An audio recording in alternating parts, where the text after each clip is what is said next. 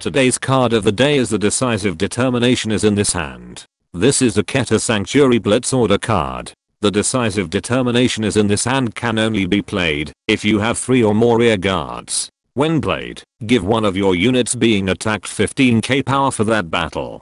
It gets 30k power instead if your opponent's Vanguard was placed by a card's ability this turn. While Keter Sanctuary still hasn't had any masks epidemic yet, they aren't taking any chances and sent out Decisive Axe Dragon's platoon as advance guard, which ironically doesn't make sense since it's a grade 3 that has guard restrict. Unfortunately, these 30k blitz orders aren't going to work against current threats like Geneva or Willister, and it instead counters decks that are already struggling with those matchups. And that concludes today's card of the day. Be sure to subscribe and let me know in the comments if you're a Youthberk player that feels personally attacked by these blitz orders.